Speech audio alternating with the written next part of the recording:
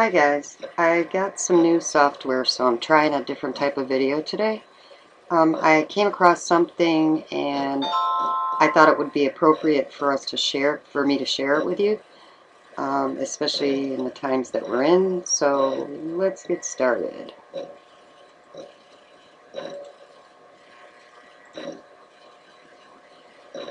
So the 13th Amendment. The 13th Amendment, as we know it today, is about freeing the slaves. So in Section 1 of the 13th Amendment that we know today, it says, "Neither slavery nor involuntary servitude, except as punishment for crime whereof the party shall have been duly convicted, shall exist within the United States or any place subject to their jurisdiction." In Section 2, it says, "Congress shall have power to enforce this article by appropriate legislation." Now, I had heard years ago that there was a different 13th Amendment. And back then, it was really hard to find anything online about it. So this, of course, was before I knew about DuckDuckGo. So I don't know, maybe you just can't find it on Google. I'm not really sure. I haven't tried it on Google. I use DuckDuckGo because it gives me more information. So I came across this website, and it is the real 13th Article of Amendment to the Constitution of the United States, Titles of Nobility and Honor. Amendment Article 13. If any citizen of the United States shall accept, claim, receive, or retain any title of nobility or honor, or shall, without the consent of Congress, accept and retain any present, pension, office, or emoluments of any kind whatever from any emperor, king, prince, or foreign power, such person shall cease to be a citizen of the United States and shall be incapable of holding any office of trust or profit under them or either of them. It goes on to say, the real 13th Amendment shown above was ratified on March 12, 1819, with the vote of the Virginia Assembly to publish the revised Code of the Laws of Virginia, with this article of amendment included in the Constitution of the United States, and thus it became an integral part of the Constitution for the United States of America. This amendment added a heavy penalty not included in the original exclusion of titles of nobility provided in Article 1, Section 9 of the Constitution. Upon any person holding or accepting a title of nobility or honor, or receiving any emolument other than their legitimate earnings under any guise from external sources, by making that person cease to be a citizen of the United States and incapable of holding any office or trust or profit under them or either of them.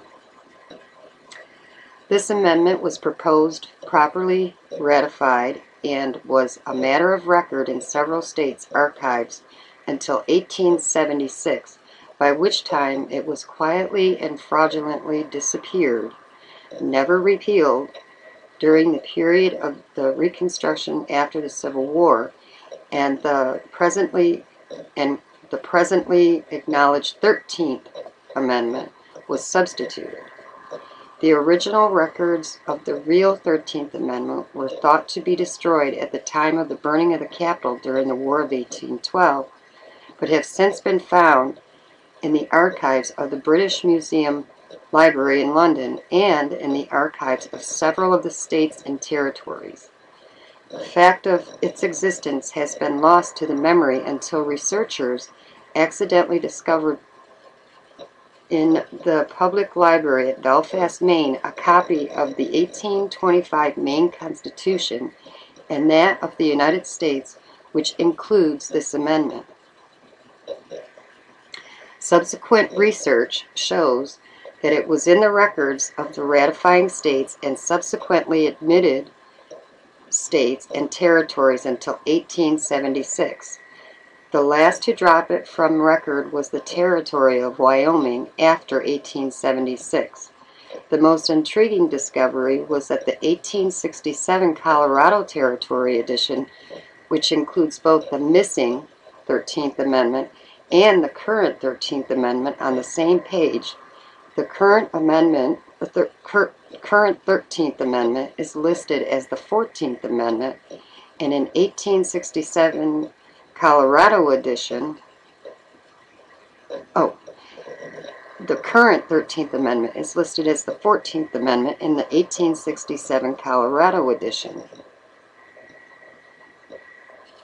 The 1876 Law of Wyoming similarly shows the missing 13th Amendment, the current 13th Amendment, freeing the slaves, and the current 15th Amendment on the same page.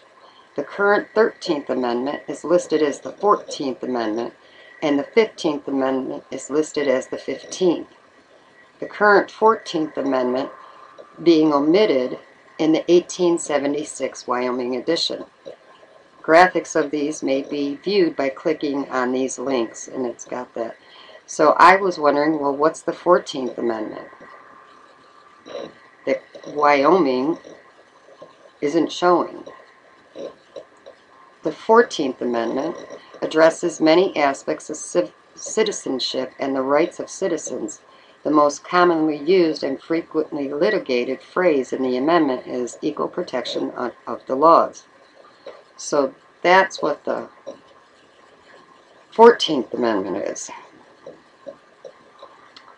The founding fathers of our nation held an intense disdain and distrust for privileged nobility as a result of a long history during colonial times of abuses and excesses against the rights of man, and established common law and constitution by the privileged nobility, and therefore placed in the new Constitution 2 injunctions against the use of recognition of titles of nobility or honor.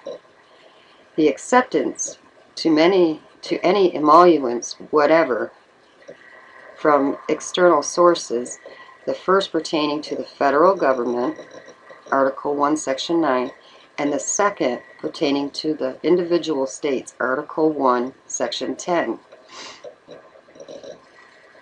The Revolutionary War for Independence was primarily waged to eliminate these abuses and excesses of the nobility from the life of the nation, recognizing the equality of all men. As there was no penalty attached to accepting, claiming, receiving, or retaining a title of nobility or honor, or emoluments in the Constitution as originally ratified.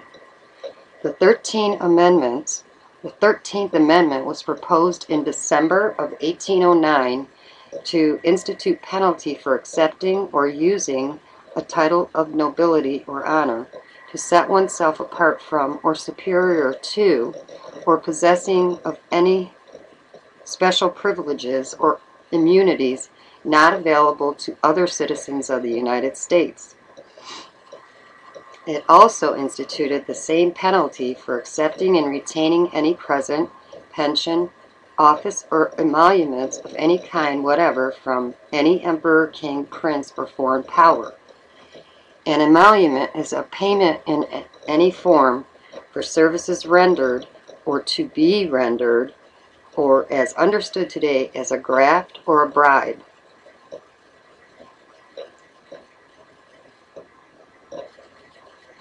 Thus it was that on January 18th of 1810, senators led by Philip Reed of Maryland issued their first version of the proposed amendment to the Constitution, now known as the TON or TONA, or more properly, the original 13th Article of Amendment to the Constitution for the United States of America. Records show that the vote to send the final version of the amendment to the states for ratification was taken on Thursday, April 26. First, a motion to delay voting on the proposed amendment was defeated 8-20. Then the proposal was approved by a margin of 26-1, with 7 senators either absent or not voting.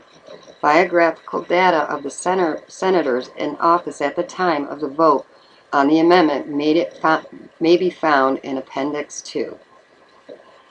They were very able and worthy men, some of most extraordinary and illustrious Americans of that day. All right, let's see what we got here. I don't know what that noise is in the background. I thought it was my heater, and I turned it off, and it's still doing it. So I don't know what it is. It's very strange, but we'll just try to press on. The House of Representatives voted to approve the amendment May 1st, 1810, with considerable support both from Federalists in New York and Massachusetts and Democrat Republicans in the South. The amendment was approved by a vote of 87-3. 18 of the 21 members from Virginia voted for it. 17 of the 18 members from Pennsylvania voted for it, and while those from New York numbered 7 for, 1 against, with 6 absent or not voting. Rhode Island Robert Jackson Jr.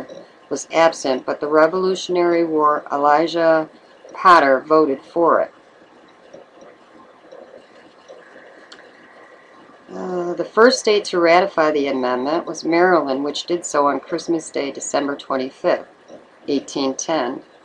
A table shows the dates on which the remaining states voted to ratify or reject the amendment is shown at this hyperlink.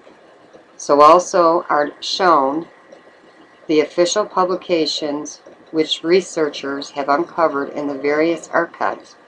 The researchers are now in physical possession of other extant volumes of the same after years of searching old bookstores and auctions. The researchers' collection also includes many private printings and newspapers that contain the 13 in its proper place. So, this is quite a lengthy article here, and what I'll do is I'll put a link to this web page in the description of the video so that you guys can go and read the rest of it if you so choose. But I just thought that I would share this information with you so to give you some understanding of maybe this is part of what's going on today. I don't know. I'm just putting that information out, and there are other sites too that you can find where, you know, different takes on the same topic. And, you know, this isn't without controversy. There are some that are against it, you know, that don't think that it's a true story. I don't really know. I can only show you what I've found out about it. I'm not real sure. So why don't you guys, if you're interested, take a look and leave me a comment and let me know what you guys think. Just a couple things to add on to what I said earlier in the video. Another one of the paragraphs in this article, which I noticed that this was published on 1/26/2015. Now, when I had mentioned earlier that I had heard about this, it was well before then. I want to say I had heard about it back in maybe 2008, and that's when I started to look for it online. And there, like I said, there was very little about it. So, anyways, let's get to this one paragraph that I really wanted to share with you and put into this video. The real importance of the 13 titles of nobility and honor amendment to our American Republic, soon to enter upon a new millennium, lies in its origins. Its original purposes were: A. To protect the state and federal election processes from bribery, graft, and political chicanery, and B. To shield the federal government itself from both espionage and domestic intrigue of foreign agent provocateurs, by placing a severe penalty on citizens so engaged. So that's why I think this has a lot to do with what we're going through right now. It is most important to note that the same conditions prevail today, only more so, and the need for the 13th Amendment is even greater today as we enter a new millennium and with the United States interfering in the affairs of the nations of Europe and Asia, with China and other nations buying voting blocks with illegal donations, i.e.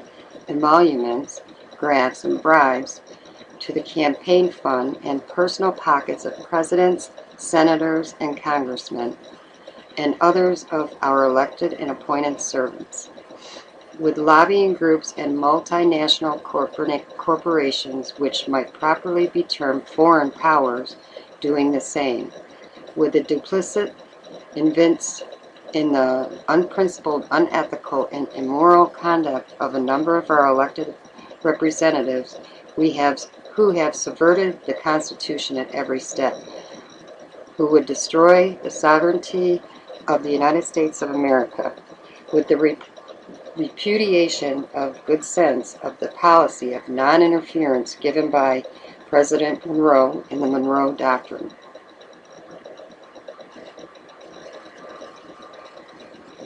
Clearly, the 13th Amendment was written to stop the depredation of ambassadorial level spies like Francis Jackson of Britain and corrupted officials like General James Wilkinson and Aaron Burr. Wilkinson was definitely a Spanish royal agent. All the rest is incidental. The large number of lawyers and men who served as judges, either before going to Congress or after voting for the title of Nobility and Honor Amendment, indicates that this was not about anyone's monopoly power of lawyers at the time. The continuous fight over banking in that era was part of the background of this process, but not the motivation for the men who wrote or supported this measure.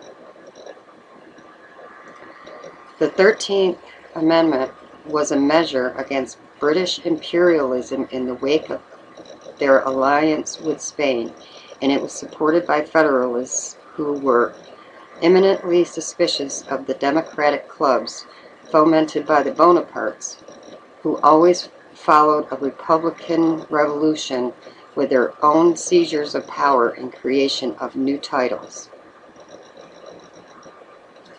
So that's a little bit more on this article. The more I'm reading it, the more it seems like this really does come into play.